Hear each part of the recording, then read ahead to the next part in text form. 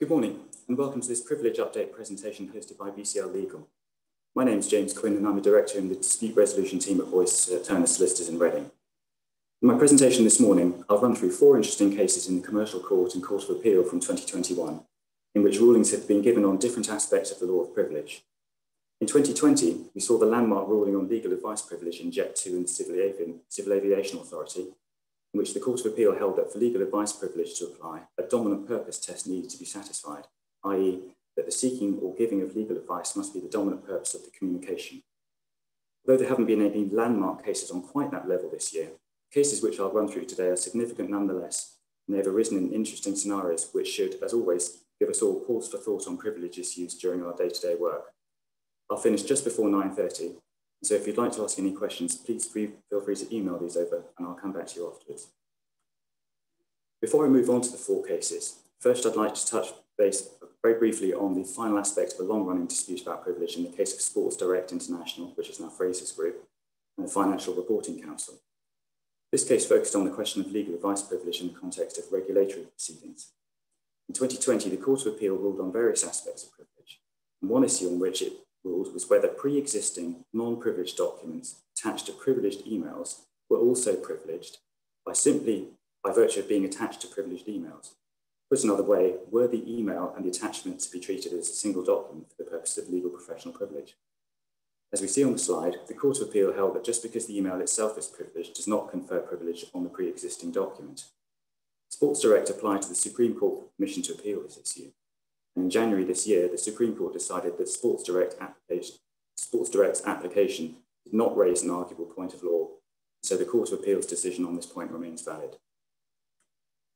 The first case we'll look at is the State of Qatar and Banque Haviland, which was a decision of the Commercial Court on an application by the claimant who had sought an order in relation to the defendant's disclosure. The issue in the case was whether a report prepared by PwC and drafts of it were protected by litigation privilege. The claimant in this case is the State of Qatar. The first defendant is Banque Haviland, which is a Luxembourg incorporated bank with a branch office in London. And the second defendant is a Mr. Bowley, who was employed in the bank's London office until 9th of November 2017. Looking at the background facts, on 5th of June 2017, a number of Arab nations severed diplomatic ties with and instituted various measures against the State of Qatar, including the closing of borders. This became known as the blockade. The State of Qatar's conspiracy claim in this litigation is that a number of parties entered into a conspiracy to further the policy reflected in the blockade. The alleged aim of the conspiracy was to attack the Qatar economy and to cause financial harm to Qatar by firstly manipulating the market in the currency issued by the Qatar Central Bank, the QAR, and secondly to exert pressure on the pegged exchange rate maintained by the central bank between the QAR and the US dollar, and by manipulating the market in US dollar denominated debt instruments issued by Qatar, and thirdly, by manipulating the market in US dollar denominated bonds issued by Qatar. Qatar made these allegations against a number of Saudi and UAE banks, and actions in New York and London against 4 banks currently stayed pending potential settlement. Qatar has alleged that Banque Haviland and Mr. Bowley are participants in the alleged conspiracy. The main allegation is based on a 7-page slide presentation prepared by Mr. Bowley in 2017, while he was employed by the bank, called Distressed Countries Fund. The presentation describes certain aspects of manipulative trading. The origin, nature, and purpose of the presentation and the extent to which it was disseminated and acted upon by the bank are matters for trial. The report was apparently leaked to the press, and it was featured in detail and in a colourful manner on a US website called The Intercept. Qatar brought a claim in tort for unlawful means conspiracy, unlawful purpose conspiracy, and causing loss by unlawful means. The bank and Mr. Bowley have denied being a party to any conspiracy, and the bank denied that it took any steps to establish a cell company and carried out no material trades in QAR or US dollar Qatari bonds. During the proceedings, the bank gave details about the purpose and background to the preparation of the presentation. No steps were taken in relation to the presentation between its preparation in September 2017 until it was later made public in October and November 2017. The parties gave disclosure in the course of the proceedings. And the main focus of the application for disclosure concerned a report which had been prepared for the bank by PwC. Following the publication of the article about the presentation on the Intercept website, the bank, through its Luxembourg lawyers, instructed PwC to carry out what was described at the time as a forensic or IT investigation. The key issue in the application was the status of PwC's investigation and and whether its report was subject to litigation privilege, which had been asserted by the bank. The PwC report had been commissioned by the bank's Luxembourg lawyers to investigate how the presentation had been prepared, the extent to which it had been disseminated, and how it was leaked publicly. The bank submitted a witness statement from one of its executives explaining the background to the matter and the steps and decisions that were taken in order to explain its claim to privilege over the PwC report. The judge analysed this evidence and explanation in very fine detail in order to determine whether the test for litigation privilege had been met. We've set out on the slide a chronology of the main events from the publication of the Intercept article on the 9th of November 2017, leading up to the production of the PwC report on 7th of June 2018, and which was then provided to the CCF and the FCA shortly thereafter. As we see on the slide, there was a flurry of activity in mid-November with communications with the CSSF, which is the Luxembourg financial regulator, communications with the FCA and instructing PwC to investigate. On 14th of December 2017, the bank received a letter from US lawyers for the Central Qatar Bank asking the bank to impose a litigation hold on documents. The claimant advanced a number of arguments in challenging the bank's claim to privilege over the PwC report and associated working papers. First, it has submitted the bank had failed to demonstrate that when the PwC report was commissioned and produced, there was a reasonable prospect of adversarial proceedings either from the CSSF, the FCA, or emanations of the State of Qatar. Secondly, it argued that on the evidence, the prospect of action by the FCA or the State of Qatar was not a part of the bank's thinking when it instructed PwC. And there was no evidence on what type of regulatory action in Luxembourg was in prospect. There was insufficient evidence of adversarial proceedings. Further, it argued that there was no evidence that the report was prepared solely for the purpose of conducting those proceedings, and that the evidence indicated there were various other purposes. The claimant also submitted that litigation privilege doesn't protect a document which was always intended to be and was produced to the CSSF, which the bank considers to be the claimant in any adversarial proceedings. The bank argued that because of the Intercept article, it reasonably anticipated adversarial proceedings by the CSSF, FCA, or the State of Qatar. And as we see on the slide, the evidence of the bank's executive was that this was regarded as a serious matter by the bank. It also argued that following the letter on 14 December 2017 from the law firm Paul Weiss, the bank was considering its legal exposure. It said that the purpose of instructing PwC was that the findings of the investigation would allow the bank's Luxembourg lawyers to advise it as to possible liability and to assist the bank in dealing with the CSSF. There had, it argued, been no waiver of privilege or only a limited waiver of privilege in the PwC report, and sending a copy to the CSSF and FCA. There was much common ground between the parties on the required elements of litigation privilege. We've set out on the slide the test from the House of Lords decision from Three Rivers in 2004, referred to by the parties, namely that litigation must be in progress or contemplation. Communications must be for the sole or dominant purpose of conducting that litigation, and the litigation must be adversarial, not investigative or inquisitorial. In summary, the judge held that the PwC report and the associated working papers were not protected by litigation privilege. He considered that when working out the sole or dominant purpose for which the report was produced, the bank's state of mind was the most important factor.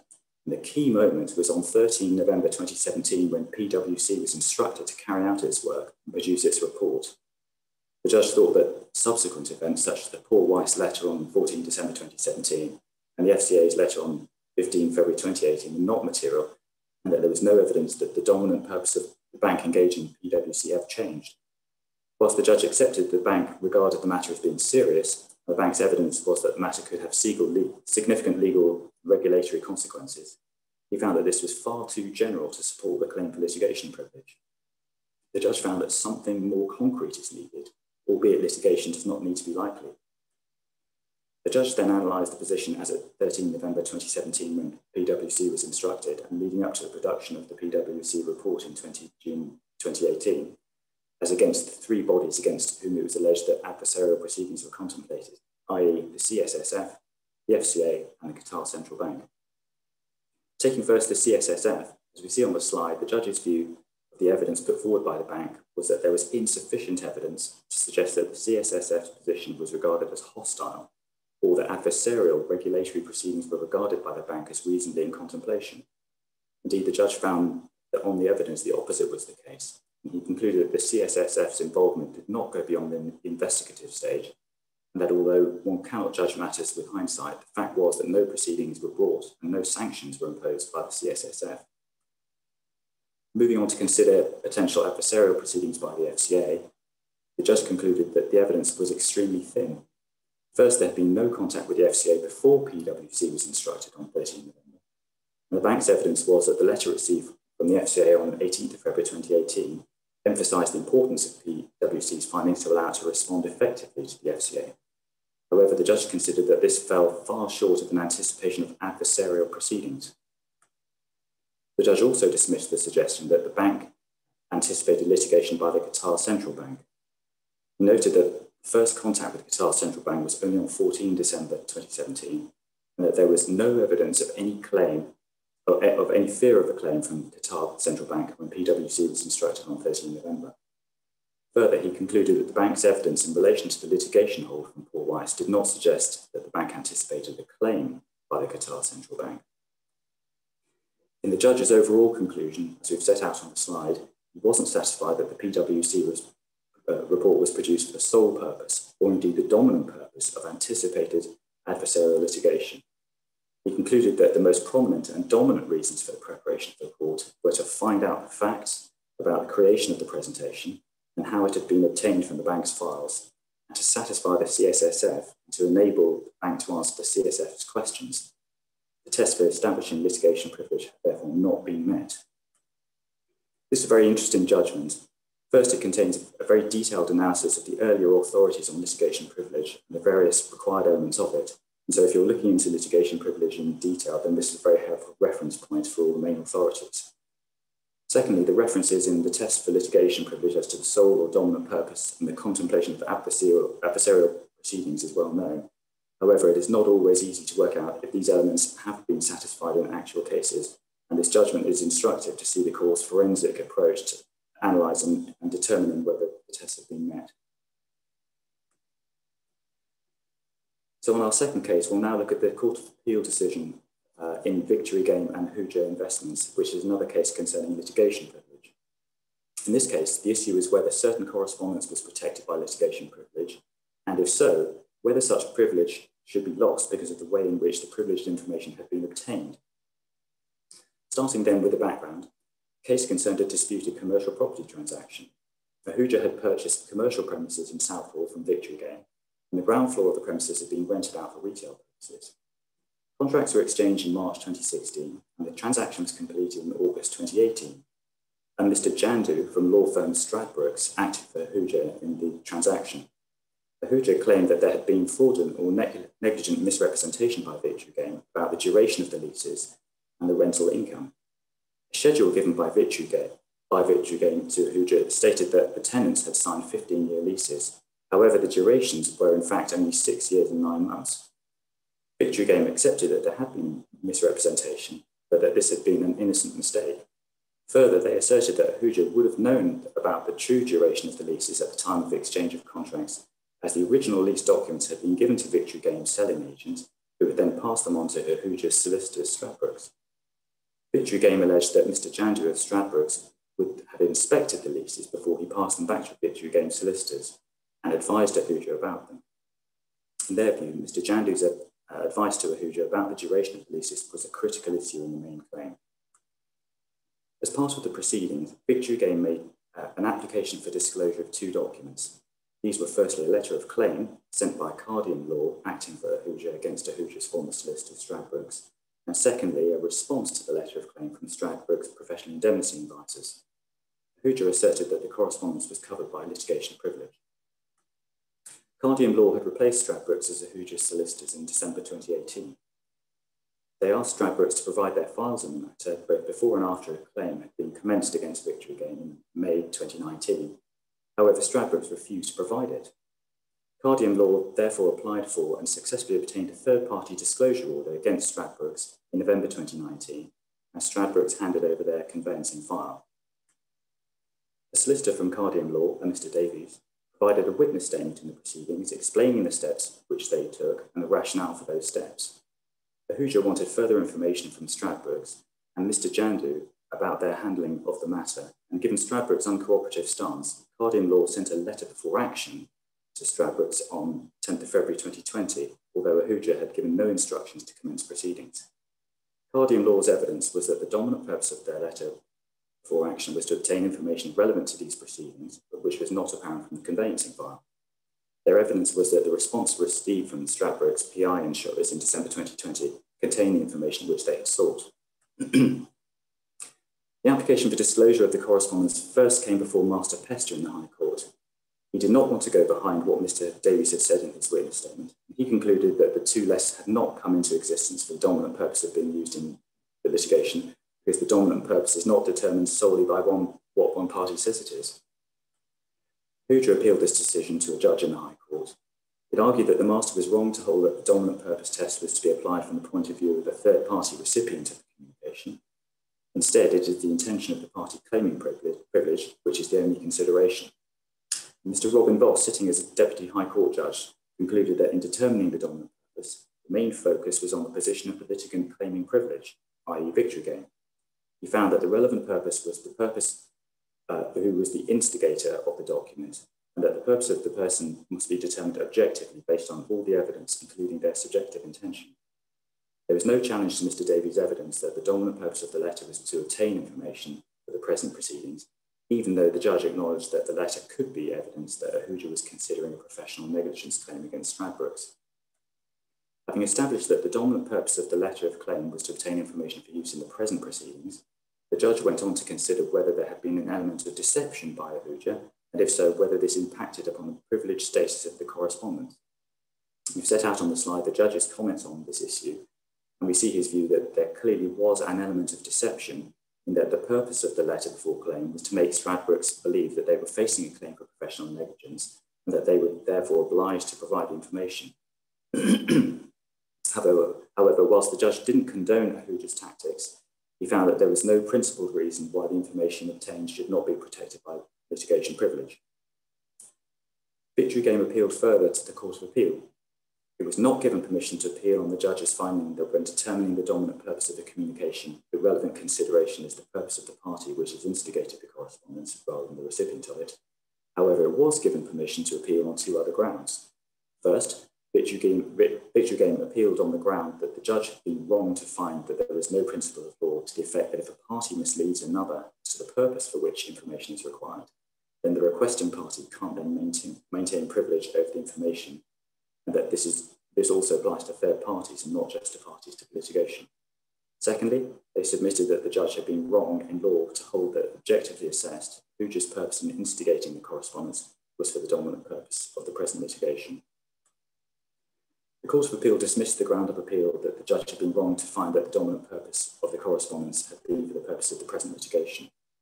They were satisfied that this was the dominant purpose and noted that there was no evidence to contradict Mr. Davies' explanation of the purpose of the correspondence. Victory Game had argued that there was a patent purpose and a latent purpose, and there was no basis for the court to treat the patent purpose as the dominant one. The Court of Appeal dismissed this argument, noting that this would have the effect of allowing the patent reason to take precedence over the substantive reason why the communication was sent, irrespective of the truth. And as we've set out on the slide, the court remarked that objectively assessing the dominant purpose for a communication does not involve an objective bystander test, as it is the intention of the instigator that matters. The court quoted from the House of Lords in 3 Rivers No. 6, which we see on the slide, with the House of Lords finding that legal professional privilege can be waived or overridden by statute, but that it can't be overridden by a supposedly greater public interest. Here, the Court of Appeal found that there had been no waiver or estoppel. On the issue of alleged deception on the part of Ahuja, the Court of Appeal said that where the person making the request is entitled to the information, then it doesn't matter to the other party why he wants that information or what he plans to do with it. They further distinguished this conduct from what they described as reprehensible behaviour in previous cases which they had been referred to. In concluding its decision, the Court of Appeal found that there was no reason for Ahuja to lose the benefit of litigation privilege by threatening litigation, even if it did not then intend to bring such proceedings. Further, Stradbrooke's weren't deceived into handing over the documents on the basis of a misleading impression that Ahuja was not going to use those documents in the litigation against Victory Game, and that there was no obligation to tell Stradbrooke's what it intended to do with the information. This decision is a helpful restatement of the principle that when determining the dominant purpose of a document or communication, the relevant consideration is the purpose of the person making or instigating the document, and which is to be determined objectively, and that it is not necessary to consider the understanding of the recipient of the communication. It provides a further helpful reminder that legal privilege is absolute unless there's been a waiver or a estoppel in relation to that privilege, or if it has been overridden by statute. Whilst the actions of Ahuja were not condoned, key issues seem to be that Ahuja was entitled to the information which it had requested, and that its conduct did not fall into the reprehensible category as has been seen in previous cases. The next case we'll look at now deals with the issue of without prejudice privilege. In Jones and Leiden, the High Court was asked to rule on an interim application for the disclosure of letters within the chain of correspondence marked without prejudice, and where the final letter in this series was not marked without prejudice.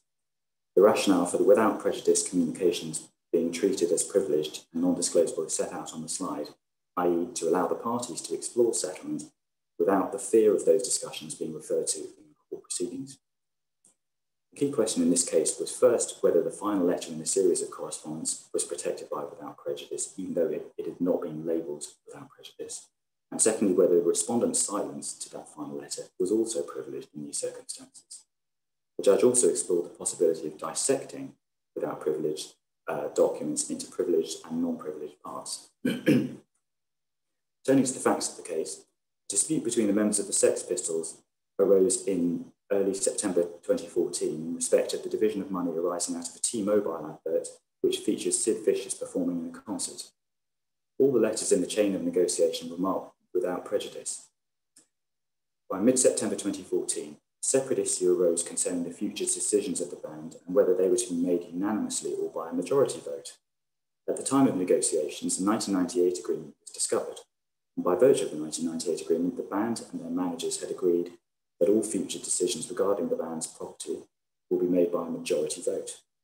For John Leiden, who was the applicant in this case, the 1998 agreement was problematic because he wanted all future decisions to be unanimous. It is correspondence relating to the second dispute on the future decisions that the applicant wanted to rely on in the main proceedings. The difficulty was that they were embedded within correspondence already marked without prejudice. We'll first look at the question of dissecting without prejudice correspondence into privileged and non-privileged parts, as this was the basis that the application sought to build his estoppel case. On the 26th of September, the new issue of decision-making was introduced within a WP letter already negotiating the T-Mobile dispute. Leiden argued that the 26th of September letter was dealing with two topics, the first being the original argument relating to T-Mobile, which was marked without prejudice, and then this new dispute on how future decisions will be made between the band. He argued that the without prejudice marking was to protect the original dispute only, and any communications regarding the separate issue of the decisions of the band were not protected by without prejudice privilege. The judge was quick to dismiss this submission on the basis that he concluded that, as we see on the slide, the second dispute clearly flowed from the original dispute. And this finding made it harder for the applicant to disclose any correspondence relating to the second dispute, in particular the January email, which we'll look at shortly. In dismissing the applicant's submission on dissection, the court relied upon Lord Justice Robert Walker's judgment in Unilever that only in exceptional circumstances should WP correspondence be dissected into privileged and non-privileged parts. Walker LJ pointed out the practical difficulties and counterproductive impact dissection would have on the principles of privilege. And on this point, the court suggested that a WP letter may contain material that was essentially a new matter, which would, in effect, be treated as a separate letter considered to be a dissection, but this was not the case here. We now reach the 16 January email, and in this email, the applicant's lawyer challenged the validity of the 1998 agreement with the aim of negotiating unanimous voting for future decisions rather than majority decisions as drafted. And crucial to this case is that this email, despite flowing from a chain of WP letters, was not marked without prejudice. To make things more interesting still, the respondent's lawyers never responded to this email. The applicant sought to rely on this email and the other side's failure to respond to it to form the crux of his estoppel case. The applicant's argument remained that the question of future decisions had nothing to do with the original debate on monies, and so any correspondence discussing the 98 agreement was not protected by without prejudice privilege. The court's ruling, however, remained that dissection is not appropriate here. And when addressing the omission of without prejudice in the email heading, The applicant simply argued that the email was not properly marked without prejudice, and so it wasn't protected by without prejudice privilege. The court dealt with this point in short order by referring to the 1992 High Court case of Cheddar Valley Engineering and Chadderwood Homes, which confirmed that without prejudice correspondence is to be treated as being made without prejudice unless clearly and unambiguously expressed otherwise. Just because the magic words without prejudice line of the email did not mean that the email was not to be treated as being without prejudice. Interestingly, the court also placed great importance on the fact that the 16 January email was clearly a response to a previous letter marked without prejudice, and on this basis, WP protection is maintained. The applicant also argued that the respondent's silence to the 16 January email was also not protected by without privilege, given that the letter itself was not privileged. The respondents argued in return that the letter was without prejudice, and so the letter and the non-response was also clearly without prejudice. The applicant relied on the exception identified by Robert Walker LJ Unilever by arguing that silence to the email was in fact acceptance to its contents. That is, all future decisions are to be made unanimously. The respondent relied on Rothjay's judgment in Barclay that silence is a very far cry from a clear and unambiguous statement.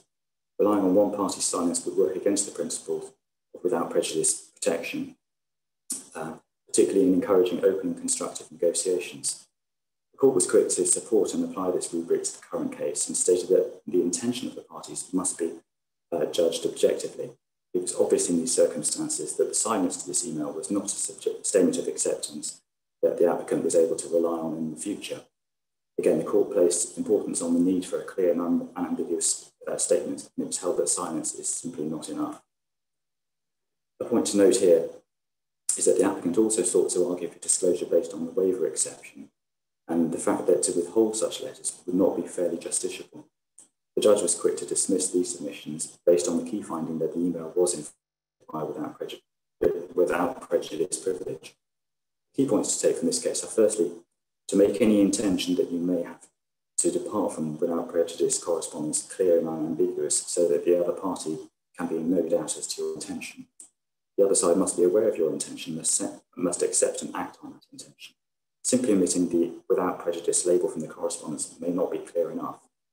Finally, it should be remembered that privileged and non-privileged parts should ideally be dealt with in separate correspondence, as the court will be slow to allow the dissection of without prejudice correspondence into privileged and non-privileged parts.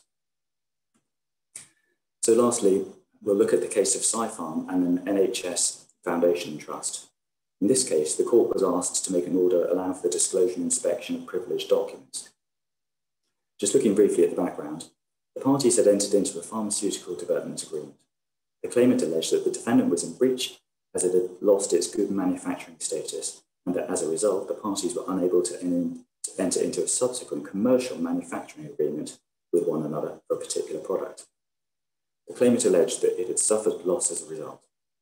It was agreed by the parties in the proceedings that the subjective intention of the parties was a relevant issue, even though the judge expressed reservations as to why this should be the case and why the ordinary rules of contractual construction should not apply. In the proceedings, the claimant served a witness statement from Mr. Beckers. As we see on the slide, the defendant asserted that in Mr. Beckers' witness statement there was a specific allusion to attendance notes or similar documents arising from the claimant's solicitor's discussions with a Margaret Beveridge. Miss Beveridge was an employee of the defendant who was involved in negotiations with the claimant about the development of the pharmaceutical product, which is the subject of the proceedings. In Mr. Becker's witness statement, he had referred to discussions between Miss Beveridge and the claimant's solicitors. After the disclosure application had been made, the claimant disclosed a statement which had been obtained from Miss Beveridge 3 years beforehand. The defendant asserted that her statement was inconsistent with what the claimant had said she had told the claimant's solicitors. The defendant therefore sought inspection of attendance notes arising from the claimant's solicitor's discussions with Miss Beveridge. The defendant made this request pursuant to CPR 31.14, which is set out on the slide. This provides that a party may inspect a document which has been mentioned in various litigation documents, including a statement of case, or as in this case, a witness statement. The first question to be determined was whether the attendance notes had been mentioned in Mr. Becker's witness statement within the meaning of CPR 31.14. The judge accepted that the relevant test was whether there had been a sufficiently direct allusion to the document in the body of the witness statement concerned.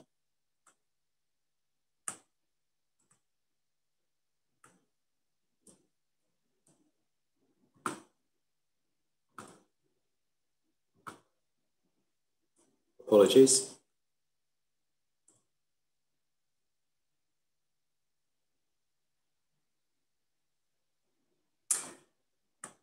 It was submitted that information in Mr. Becker's witness statement must have been taken from an attendance note, as there was an implicit reference to material supplied sometime around the time when the witness statement had been prepared 3 years previously. It was submitted that it was unreal to suggest that the claimant's solicitor could have recalled this information without the help of an attendance note. The counter-argument was that there was no express reference to the document in the witness statement, and that CPR 31.14 was therefore not engaged. As we see on the slide, the judge decided that in the absence of an express explanation on how the information came to be recorded and put in the witness statement, it must have been the case that it must have been recorded by reference to an attendance note, and it was unrealistic to suggest that it was based on memory, given the amount of time that had passed. This was sufficient for the documents to have been treated as mentioned for the purpose of 31.14. Having decided that the attendance note had been mentioned for the purposes of 31.14, the next question for the judge to decide was whether he should exercise his discretion and order the disclosure of the attendance notes, which were otherwise protected by litigation privilege. The judge referred to the judgment in Magnesium Electron and Neochemicals, which quoted from a leading textbook as set out on the slide. And the issue is whether a party is taken to have deployed material which would otherwise be privileged, and whether the contents of the document are being relied upon. In Siphon, the judge concluded that in his witness statement, Mr. Beckers had been attempting to rely on the material, i.e. the attendance notes, rather than simply making a passing reference to the existence of the documents. This was demonstrated by Mr. Beckers setting out what he says was Miss Beveridge's comments on a certain issue. The last question for the judge to consider was whether it would be unfair to allow the party making the disclosure not to reveal the whole of the relevant information, because it would risk the court and the other party only having a partial and possibly misleading understanding of the material. The judge accepted the defendant's position that because there was conflicting accounts in the witness statements of Mr. Beckers and Miss Beveridge, it would be unfair if all materials impliedly mentioned in Mr. Becker's statement were not disclosed, and he therefore ordered that those materials should be disclosed. This is a very helpful reminder of the need to take great care on the issue of waiver of privilege when preparing pleadings or witness statements. This was not a case in which a party had made clear and express reference to a privileged document, and was therefore at obvious risk of a waiver argument and the possibility of having to disclose those documents. Instead, the judge inferred from the facts that underlying attendance note had been referred to and were therefore implicitly referred to in the witness statement, and that this was sufficient for the documents to be treated as having been mentioned, and therefore disclosable.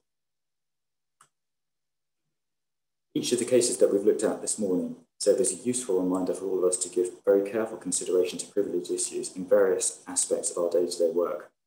Where you're faced with a situation around creation of new documents or reports in a contentious situation, give careful thought as to the test for litigation privilege and whether these tests are likely to be met, or whether there is a significant risk that the documents to be prepared may not be protected by litigation privilege.